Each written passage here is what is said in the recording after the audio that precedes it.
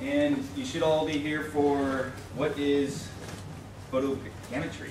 Yeah, I can't pronounce it either. Good enough. The session will take roughly about an hour with Q&A. And I'd like to welcome Nic Granleese. Granleese. All right, butchered that. He is a registered architect with a passion for architectural photography and social media. So I'd like to now hand over the time to Nic. Okay, cheers. Thanks, everyone. So anybody here use some of the 3D modeling tools for photos already? SketchUp? Yeah, SketchUp.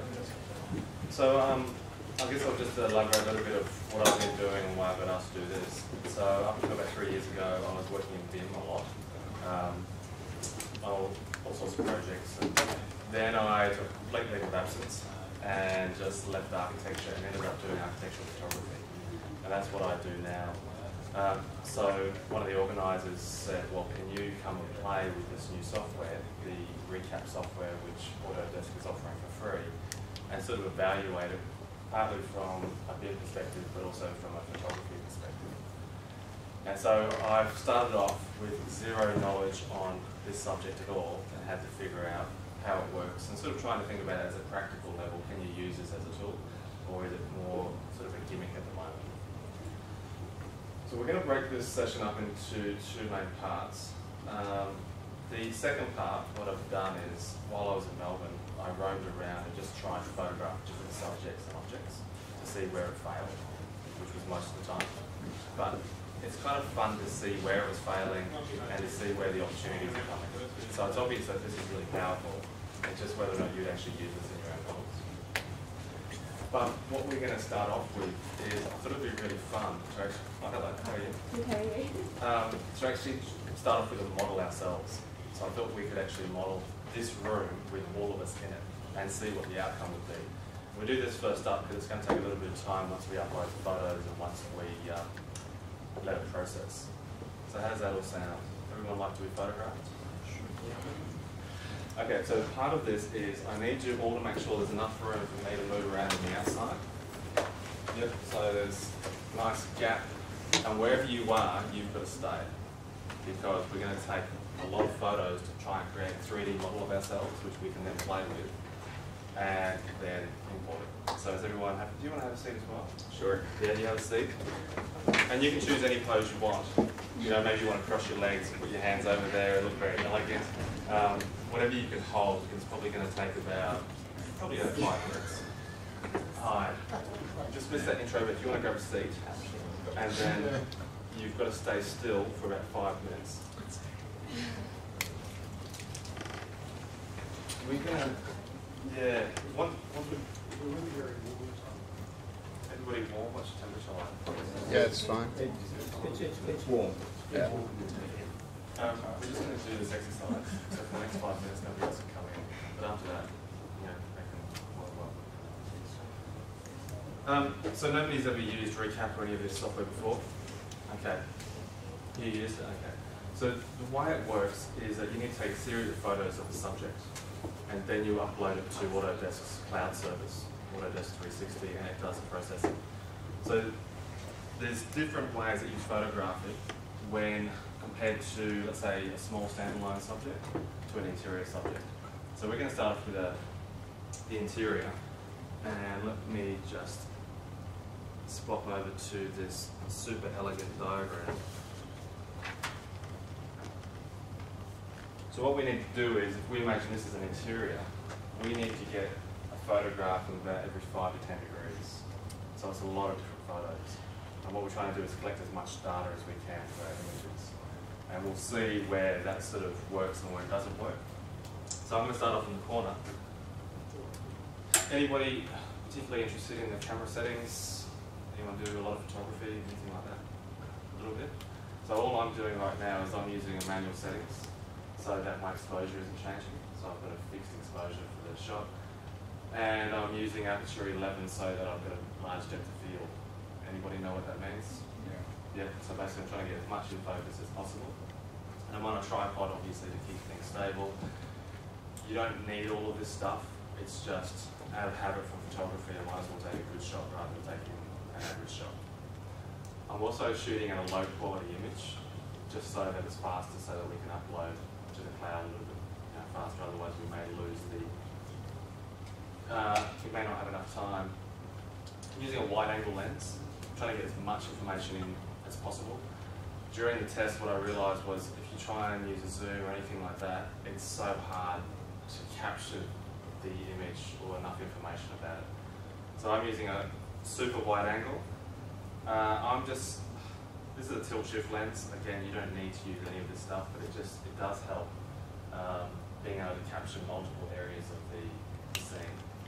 Does it account for the distortion of the wide angle lens? It didn't seem to matter. I was interested in that too. And I tested it with, this is a 17mm lens. I also tested it on a 24 to 105, which is, obviously it's less wide, more of a zoom lens. And it didn't seem to matter. What mattered was, I think it needs to be consistent. That makes sense in my head. And you need to capture as much of the space as you can. So what happens when you focus on a zoom shot? I'm only maybe capturing that much of the scene. Well, for that to work, I need to have like a 40% overlap. So I end up having to have so many shots, it's not reasonable.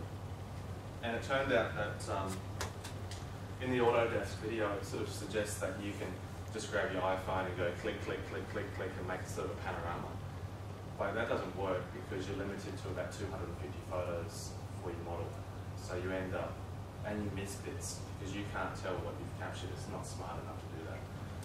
So let's get started. I'm just going to focus somewhere in the room and try and do this as quickly as possible. And what I'm going to do is I'm going to do a double shot for each angle. And the reason I'm doing that is I'm going to photograph that top bit and the bottom bit because I can't see all of the room. That makes sense? Okay. So bear with me. I'm going to try and talk as I do this, as we go around. So I've taken 2 shots. That's done. I'm going to take a 1-step motion, and I'm only doing this. I'm doing this because I've sort of guessed that at about 10 degrees, I need to shoot at every meter in this room. So everybody stay still, and you're all going to blur a little bit anyway. It's not going to model you perfectly, I don't think. Although it's always an experiment. Now, let's see what's happening. Yeah, projector's not too bright. Now on the screen behind me, I've given you a link. No, I haven't. I've given you a link down here if you want to play with the model yourself. No, it's alright. It'll be fine. It's very bright, but we'll see if it works. So if you want to play with any of the models yourself, you can follow that link and we'll take you over there. 1 meter step again, and I've also put up their Twitter hashtags. Anybody use Twitter in the room? No. Wow, not a single person. That's amazing. Too old. We're afraid to raise our hands. Try not to move.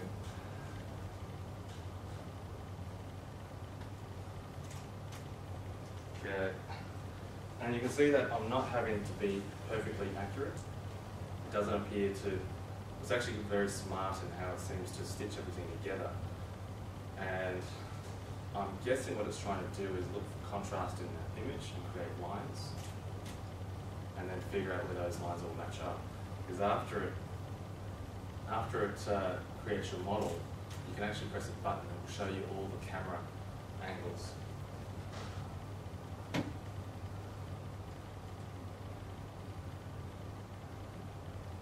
This is great. Just watching you all having to be super still.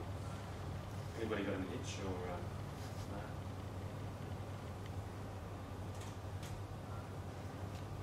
Okay. And as you can see, all I'm doing is I'm centering on the room, and I'm following the instructions which are provided by Autodesk. There's a great video which I'll put in the notes for this talk, and they illustrate, or they go through the process of how to do it pretty simply.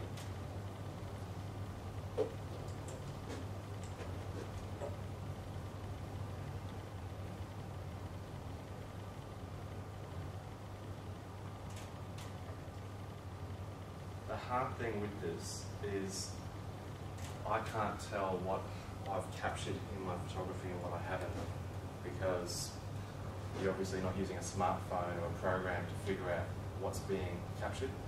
We're playing with, what is it, the Nexus? Yeah. And the Nexus, when it does its panoramas, seems to have this really cool API where it's got a little dot showing you what you haven't taken in your panorama yet. And if you had that for this modelling, it would make it so much easier, because rather than guessing what I've captured and what I haven't, it would show me.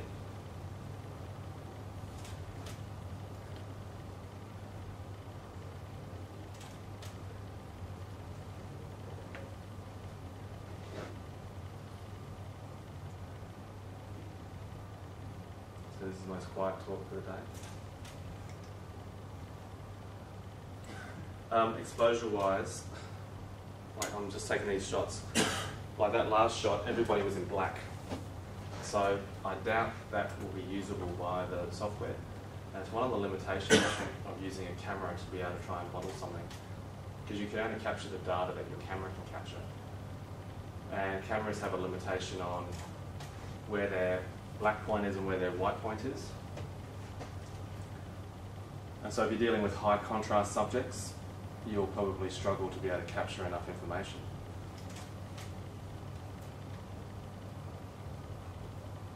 Anybody familiar with dynamic range? Dynamic range is how much data basically your camera can capture between blacks and whites. And the more money you spend on a camera, the more it can capture. But ultimately your JPEG is limited by the number of bits of information it can carry, and that seems to be the real limitation of using photos to model something, because it's not actually measuring distance to objects, it's simply measuring the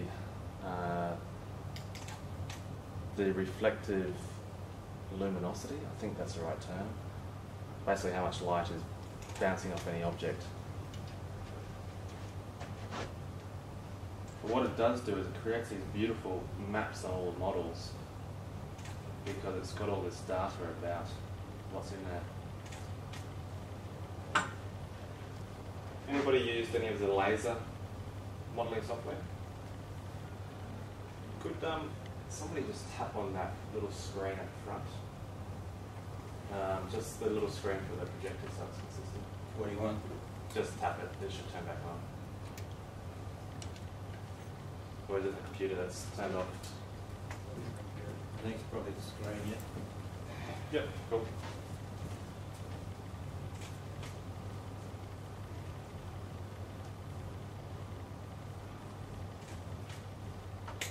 There's apparently an open source version of the line scanning software, the laser.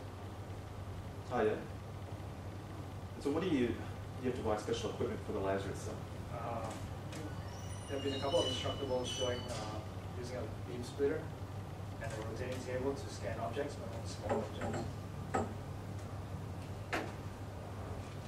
So after we do this, I've got a whole series of models where it seems to make far more sense and where it doesn't. But on small objects, it performs really well. So when you can, for example, I used a box brownie camera, little box. Anyone familiar with those things? Tiny little box, did a beautiful model. But strangely enough, trying to do it with a cup, like a perfectly round cup, just freaked out because all the edges are exactly the same. It doesn't know where or what the object is. It just thinks the photo is the same photo over and over. And it also doesn't seem to work with shiny materials. And this is stated in the Autodesk video. Glass is another one. Glass just freaks out because it's dealing with so much more information there and it doesn't know what to do with the transparency. That image up on the screen, Nick, is you doing exactly the same process, Yep. and the white spots are the data that it can't. Yeah, so this is fed square. So Yeah. that's all the triangles with all the glass, and then basically what's happened is for whatever reason, it can't see what's in the corner there. So it hasn't mapped it, even though you've sort of probably was photographed, but the photograph was so far away because I was on the other side of the building. it just sort of leaves it out. And that's what's hard, because you can't tell what you've really captured or not, because there's no feedback. And you can't go back and take more photos. No, you can add more photos, but just as a process, it's kind of hard. If you think of practically, you say, I want to go model, you can all stop now. Shake and relax. If you think about that process of sending somebody to a site to model something specifically, they go photograph it, so they probably spend a couple of hours doing that.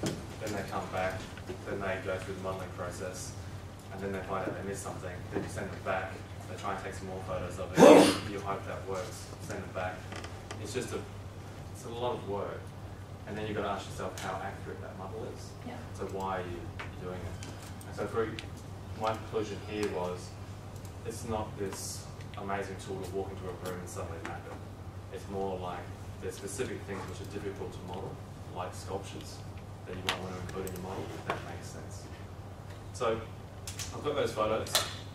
I'm going to now plug them in here, and we're going to jump over to. How does the change of lights affect the modelling? For example, in here we have pretty much regular light for the last 10 minutes, but in some places, depending on what kind of weather you've got, light gets shown quite dramatically during the photograph. Yeah, shadows. I've got an example there of an external sculpture, and it was sort of, the clouds were changing, I was worried about it. It doesn't seem to matter. I'm not sure, like, it sort of does. It sort of, when it maps the model, it maps the shadows onto it as well. But I think what it's actually doing is, it's trying to turn a light measurement, because what cameras do is measure light, and then trying to turn it into 3D data. So the 3D data seems to be okay, but how it maps it may be kind of weird. So does it measure the black and the white, or does it measure the colour? Or both? I don't know how it works in the back end. My guess is what it's doing is looking for contrast between pixels. So, because Photoshop does this all the time, says there's a line, and then trying to match those lines, and somehow it works back and figures out where the photo was taken from, and then tries to create a model of what it can. Okay, so what I've got here, I'm in Autodesk 360. Has anybody used this before? It's basically a cloud service. I'll just go back to the home page here. It's free to sign up for. You get 5 gigs. And what I'm going to do is I'm just going to upload these photos. You just upload it to a folder. And I've got a BIM day out. And you go upload.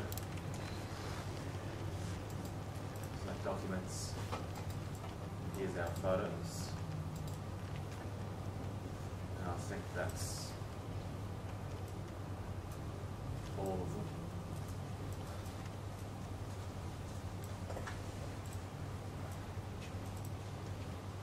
So that's going to sit there probably for 10 minutes, depending on how fast the internet is here, as it uploads those files. So what we can do now is we can jump over to some of these other models and see where it performed well and where it sort of failed. Let me.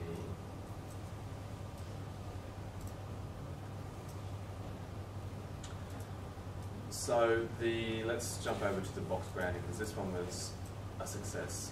This one was pretty cool. So here you can see the different photos of the box grounding. So you imagine it's in front of you. You roam around in the same way, taking a photo every 5 to 10 degrees. Then what you do is you select all those images.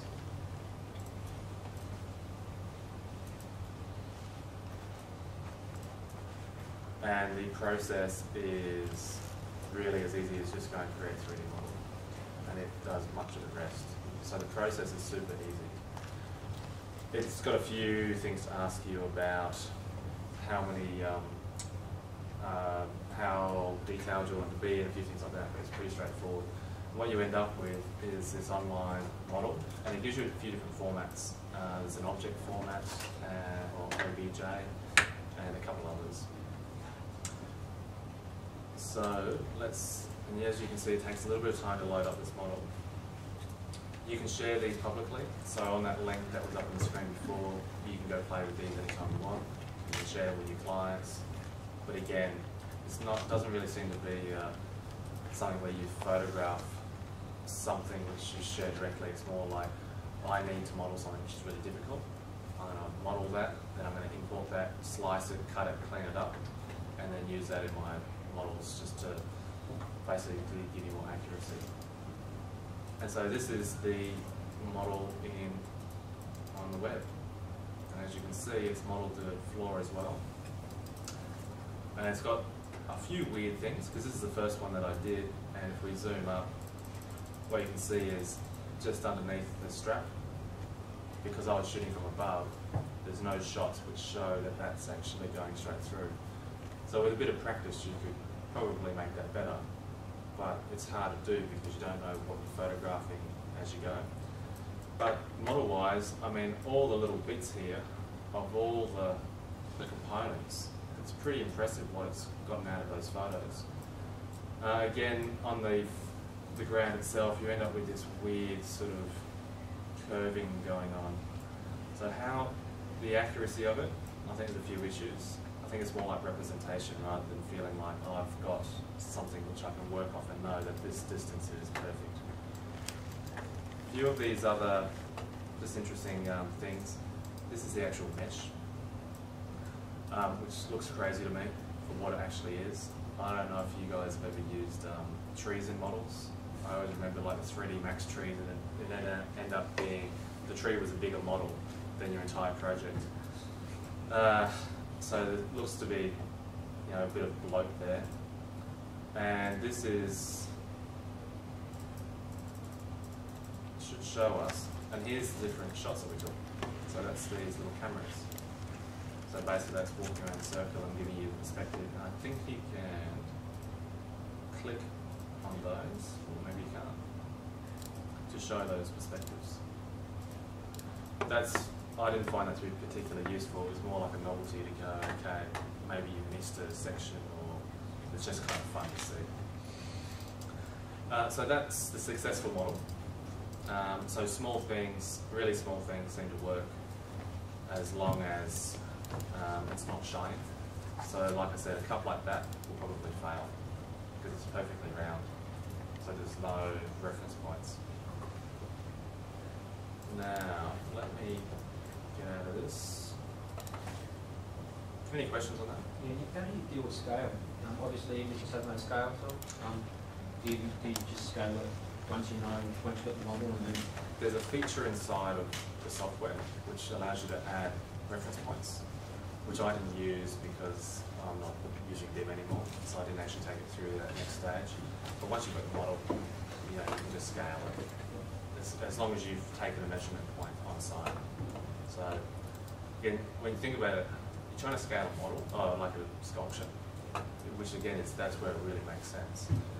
Well, you need something like a straight line. So if it's on a plinth, well, you can measure the plinth, and that makes sense. What I didn't get a chance to test was whether or not it's accurate in height.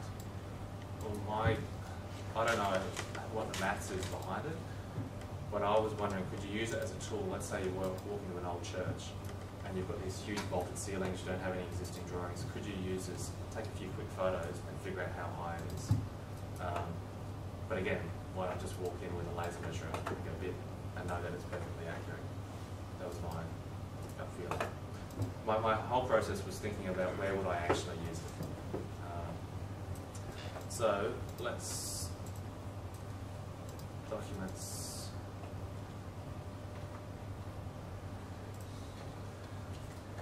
So what I've got here is a whole series of folders of these different scenarios. So we can jump to a few of them. Let's jump to Fed Square. So anybody familiar with Fed Square here? So this is the lecture theatre, the atrium, double glass wall, all these fractals everywhere. I was expecting it to fail miserably. It actually did pretty well. So we load up this model. But when I say it did pretty well, I don't think it's usable for much, but it looks kind of cool.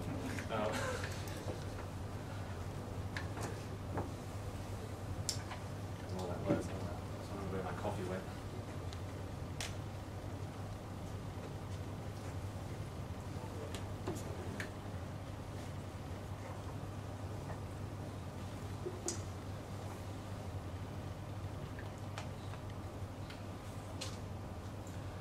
This also comes with an iPad plugin and an iPhone plugin, and it actually looks better on the iPad.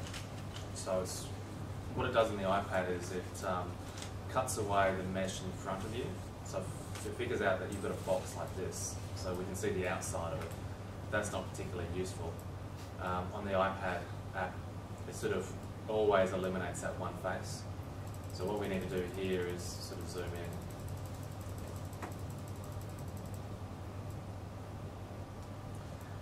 And that's the Fed Square atrium. Again, I think what's happening here is as your volume becomes larger, the amount of data you're capturing relative to the space of the whole size of the space decreases. So small objects, huge amount of photos, lots of data, box branding looks great.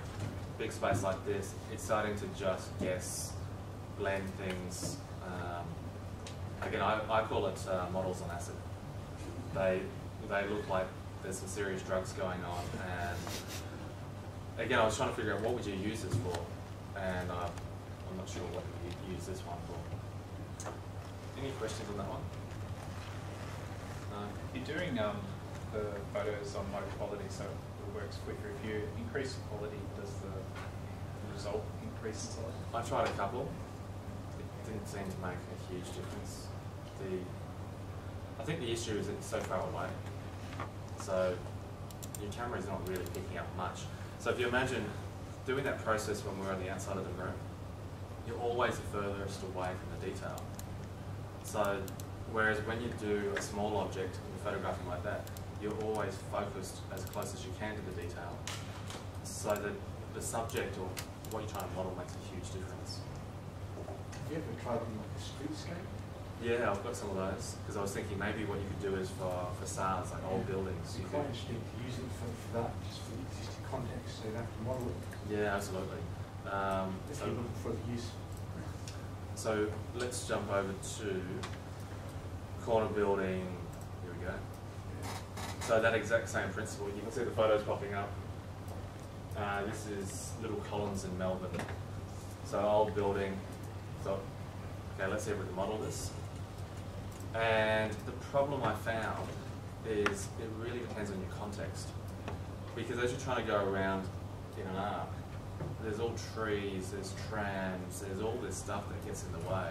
And so the number of actual shots you can get drops. And so this one didn't get the full shot every 5 to 10 degrees, and instead there was probably gaps missing of 20 degrees, and I was wondering, will that work? And it, well, you'll see the results kind of, again, it looks like it's on acid. Is it possible to do a number of these and stitch them together? And then ultimately import them into some kind of Revit model or whatever? I think if you have great skills, and I don't think it's so much Revit skills, I'm thinking more like Rhino or something, because you're dealing with these weird shapes. And you're able to meld it okay. But, so this is the end result. Okay, so it looks like a can opener has been taken to the building, which is kind of fun, but completely pointless. And what it failed to do was to see the little details of the windows, and that was because you're so far away and all the indents, you couldn't pick up on it. And instead what it's done is it's modelled a bunch of trees which are in front of it, there's some vines, and you think to yourself, why wouldn't I just take 2 still photos, model a box, and then map it over the top? It's probably faster and easier and looks. But maybe this is the stuff. Yeah, no, I think it is. I think that's the thing. I think once technology gets better, that looks pretty cool. So anyway, that was the corner building. So as you can see, I had a week of quite a few failures. But it was kind of fun because you sort of start asking yourself, well, where does it fail? So here's another example. I thought I'd go into a church, and what I was looking for is a dark environment. So does the photo that you take influence the model itself? So this is a church on Collins Street, vaulted ceilings, and this is the model, which turned out pretty well. And this is where I was asking myself, could you use it to measure distances?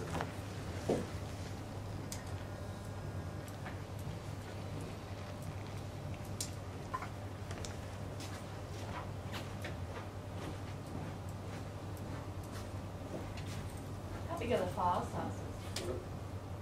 This one's telling me 7.8 megabytes. A lot of these are on either draft or standard resolution. There's higher levels that you can go. Yeah. All the online ones are at a lower resolution. So this is our church. You can see how it sort of picks up bits and pieces of the information. And that's because I was using that same process of being on the internals or inside, going around the outside edges. So as we sort of roam around, we can see that it hasn't done a bad job of picking up the vaults and things, but it's kind of missed everything behind the colonnade because there's no photos there. And it's really hard to figure out what am I meant to be photographing. The more I did it, it seems to me to make far more sense to be using a laser than a photo to do this. The photo is convenience because we all carry cameras. Because the camera is, you have the fatal flaw of a camera is eventually with the dynamic range, as soon as something gets too dark, you're no longer measuring data. It's just, rather than being able to look into the shadows, because there's something physically there obviously, it's just said that's absolute black, and vice versa. So if there's something really bright, so you can see the windows, all those windows at a photography level is absolute white. Absolute white means no data. Same as black. You never really want either of those when you try and photograph something. But again, interesting experiment. You know, what can you do with it? Now I'm just going to whip back to our,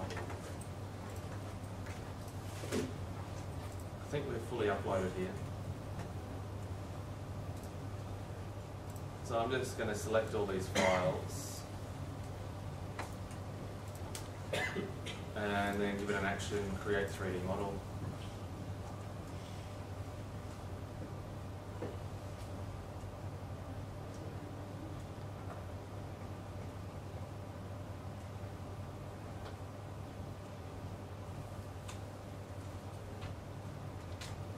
Yes, that's all fine. And so it should give us a time period to render this. Which one are we on now? Okay.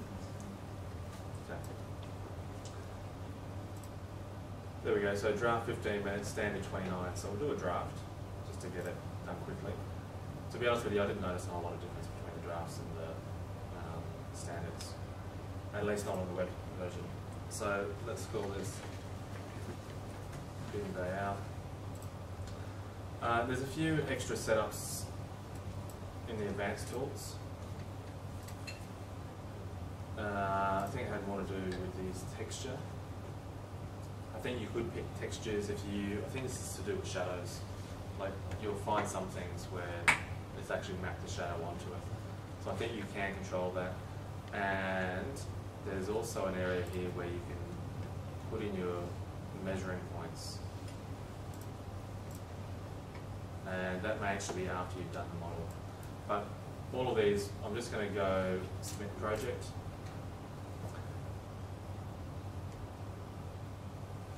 And that'll just go away and it'll send me an email when that's finished rendering, which should be 15 minutes. So we'll jump back to... Just on the left there, you had 4 file formats that it could say to RCS, object, what are the other 2? OBJ, so an object file. Yeah, I'll just... Let's do that again.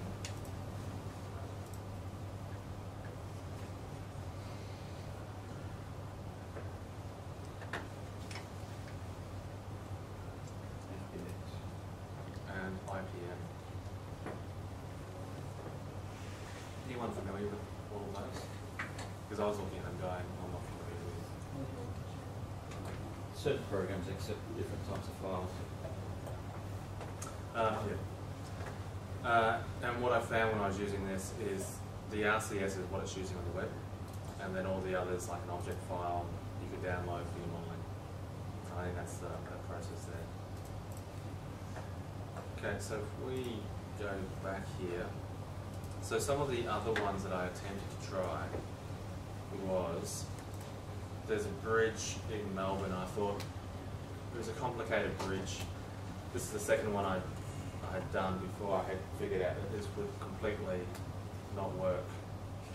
But if we have a look at one of these images, one of the big issues is there's all this stuff in the background, and it's struggling to figure out whether or not that's part of the model or not part of the model. And it seemed to be able to pick up on buildings in the background better than the actual focal subject, which is really bizarre. It's like suddenly there'd be just a snippet of a hotel, but it's failed to show you the bridge at all. And just ended up running very slowly now.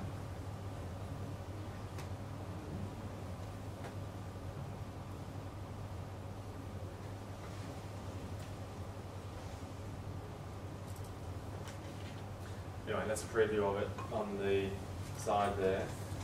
Completely failed.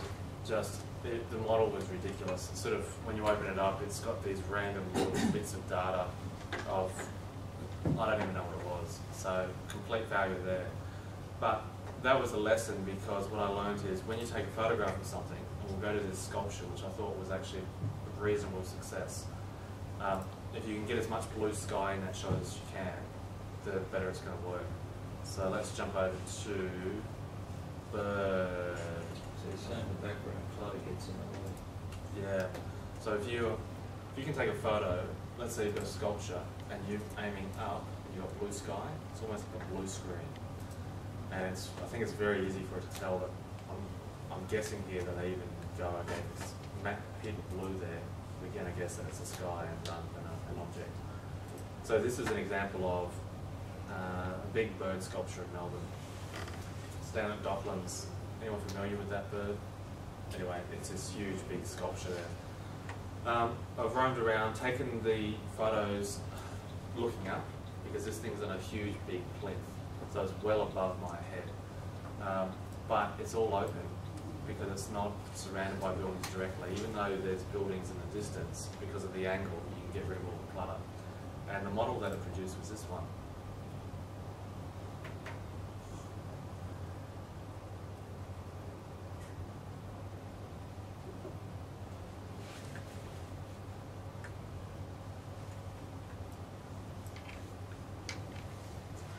Waiting. So do you think if you set to do small models and you remove shadows, so you maybe had a turntable that moved your small object around and you kept your camera still, that you'd get better results?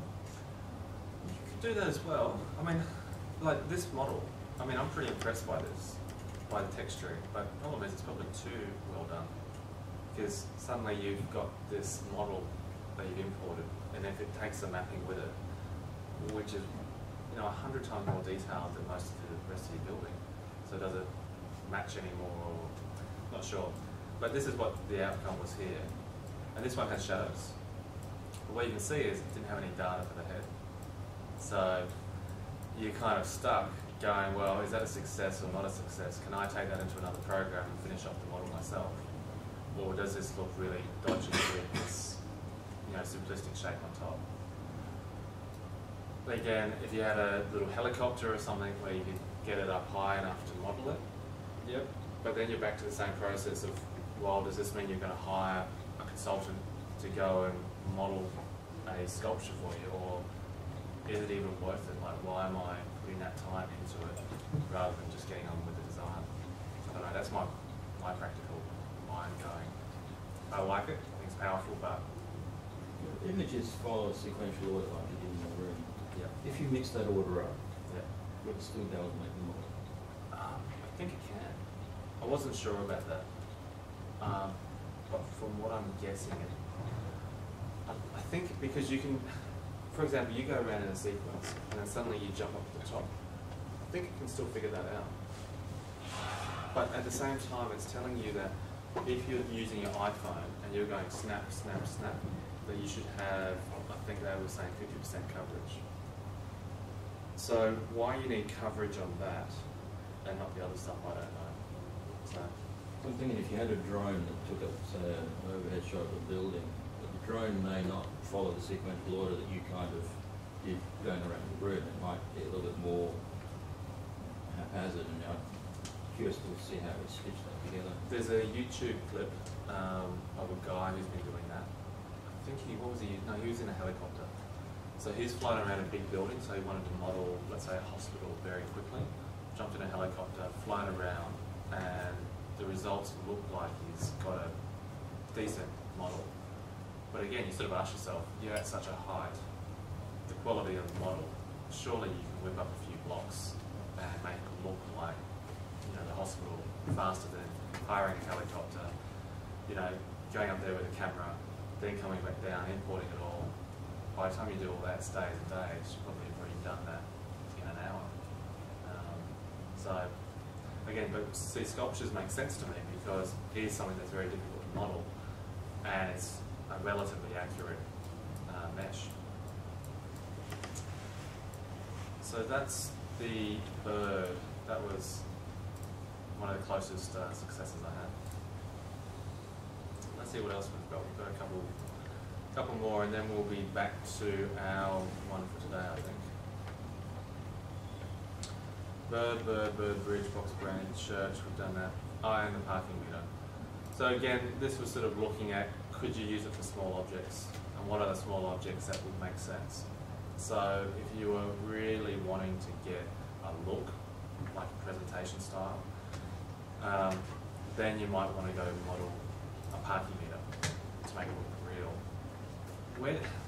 When I was doing all of this, what I felt like it was a bit like a computer game. Like if you were doing mapping for a game or a movie, maybe you want to go to all of this and get that accuracy. But in architecture, I just didn't feel like it was worth it. One of the problems we have when we're trying to capture a building, particularly photographs, is trying to get a measurement where we don't have the ability to measure it. Yeah. And it's possible that by doing that, you could then find some way of scaling and mesh so you get some reasonable attempt at a decent measurement in inaccessible areas. Yep, I agree. I think that's a usable. It's like the church. Like the church is slightly different, but the model might be giving you a rough arc. So if you didn't know what that arc was, well, you can use this mesh to at least give you a very rough point, which you then model off. How does it work in landscape, like an open field? Or? I think open space would work better. Yeah, because that would be another good use when you don't have time to get a sort of feature survey. You can just take some photos of a paddock and then. Depending what, as long as you can focus on something, it needs to have a subject. So if you had a building in a paddock, well, you sort of go around the building, and I think that would do a pretty decent job. Yeah. If you wanted to go the opposite way to get the paddock, I don't really, it's what you're really doing there is stitching together a huge panorama. Yeah. And you probably do that better with, you know, that globe technique and mapping. So if you put like a few props in the landscape, perhaps it can help. It might be able to do it. Again, it's all about how much data you can get. You can see that we modelled one room and we went through, I think, 60 photos. And even then, what my guess is from the one that we just did, all the low level data, so anything over your feet won't be modelled because it couldn't see that. Anything underneath the tables won't be modelled. Anything above the projector won't be modelled. So there's all these areas where, because of where the camera angle is, it won't work. But this is the parking meter, and again, it's pretty cool. I mean, if you cut away all the, you know, the can opener sort of background, that's not bad. But if you zoom in, what you find is a lot of the edges are quite round. It failed to model the stuff underneath it. Again, I think my gut feeling is I'd rather model that myself and then map over the top of it.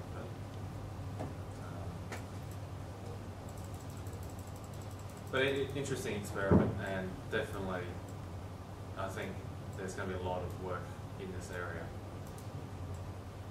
There's a professional outfit down in the display area already showing that services total photogrammetry of whole sites and that kind of thing.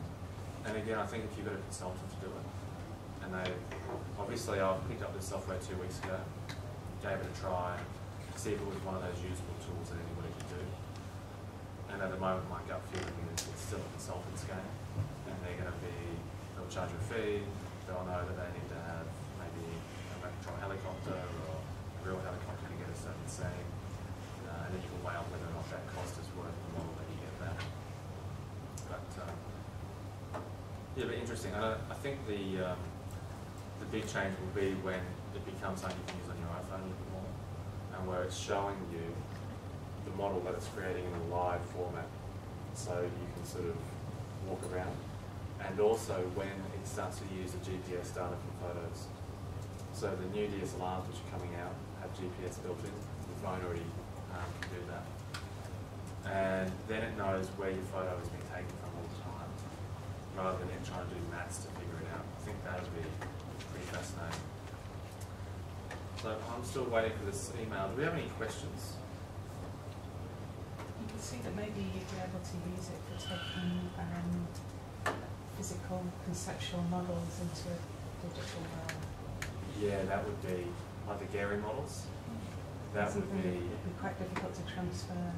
Actually, that's a perfect use of it, and that's where your round board, no shadows, and just using it even if just as a base model to then work off. Because it can't compete with scanners on big scale stuff, I don't think. No, but yeah, for anyone doing that sort of work, and they don't want to spend a lot of money bringing it in, I think that'd be perfect. So let's go back and see where we're going. Any questions as we wait for this model to finish rendering? Am I being completely negative with the software? Well, one advantage I see in it is that often when you're modelling something that's being built, particularly the mapping aspect of it, you can eyedrop colours, get an idea of what the actual colour was inside something or outside something. So it can help in certain areas where you're trying to, even if you remodel something, capture some of the data and transfer it across. Yeah, I think it's going to have lots of uses. It's just figuring out what we can use it for, and just understanding where it's not working so well just yet. And then, I think what would be great is if you had a camera, more like the Google car camera from Google Maps, and you walk in a room, and it takes a 360-degree shot straight away. You walk over to that side of the room, take another 360-degree shot, take a few of those at different locations, and then suddenly you get a model. I think that would be completely brilliant. And if you knew that it was accurate, because my sense here was I couldn't trust the model, because it couldn't go into the edges, and so it looked pretty, but it was lacking accuracy. So, but maybe you test it and you go, okay, it finds the 4 edges pretty well. The corners aren't accurate, and you can trust a few measurements. But again, I think there's some more testing to be done there. Any other questions? Do you know of any other similar services? Yeah, I think there's a few. I didn't test those. I just used this one because it's free. But I heard Google were developing their own, because that's why they're got to do SketchUp, because they're going to start doing this to scan cities and then incorporate it into maps.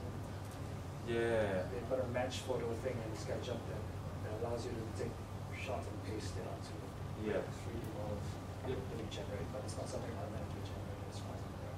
Yeah, so it's more like mapping. And it's also for figuring out your perspectives. Is that right? Yeah. So it knows where your model is. Yeah, no, this is in addition to that.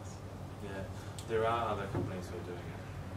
And the story I heard is that the reason it's free at the moment is because it's being tested. And you'll see when we go to the first model, what first pops up is, was this a success or did this crash and burn? Do Autodesk put up many exemplars of like a great result? They've got a really good YouTube video explaining how to use the software, and then there's a couple clips from other people showing what they've done with it. What sort of subjects were they?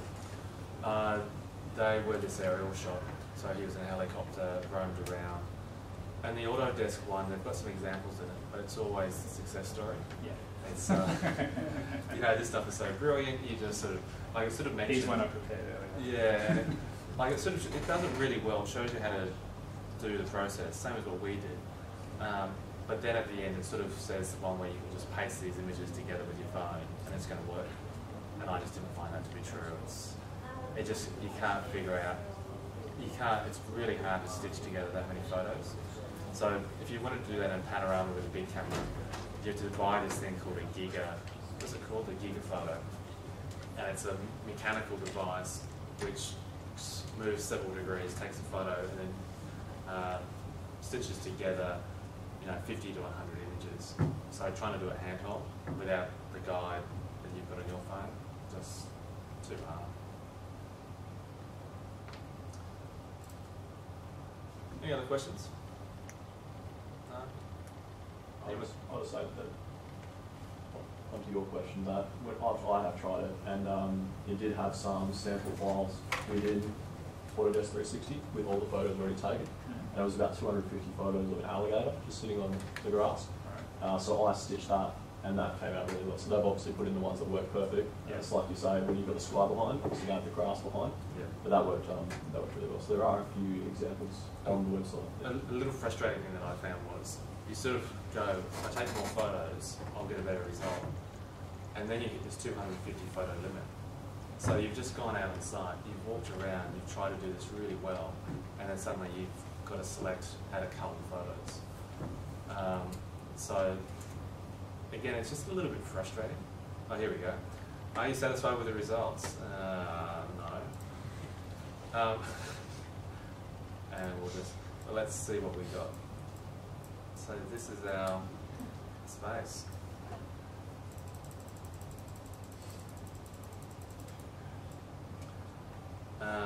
Now this could be, it's interesting all your faces here on the side of the wall. Now, this could be because I'm doing it wrong. I mean, maybe there's a simpler way of doing it, maybe there's a better way of doing it. But again, I'm following the Autodesk instructions and it's worked for some rooms. Like this is exactly the same process that was used for Fed Square or the church. And this is a really simple room. This is a box, but obviously it's got a lot of heads in here. And all the walls are the same colour. Yeah, but interestingly, see how it's sort of picked up on the projector, and it's tried to model it because it can see it as an object, but all the people are just freaked out on. And it's also, I mean, thinking about accuracy of sizes, I mean, that room, it doesn't exist like that at all. So, yeah, I don't know. There obviously wasn't enough contrast in the desks and the computers for it to there was a lot of black. So what was happening is the top photo, quite bright. Because on this camera I can take a perfectly parallel shot down below. So when I moved it down, a lot of you are black. So your chairs are black, and you've all got shadows underneath your chairs. So those second shots were struggling. The other thing that it's doing is each one of you is almost an object of your own, but I haven't gone around all of you. I've gone around the group, but I haven't actually circled you. So you probably make an entire model just like that. Are we done? Yeah, we're about done here. Yeah, I think we're all done. Thank you very much. Thank you for joining Nic Granleese. We'll be having some snacks sponsored by Trimble just downstairs. Thank you, Nic.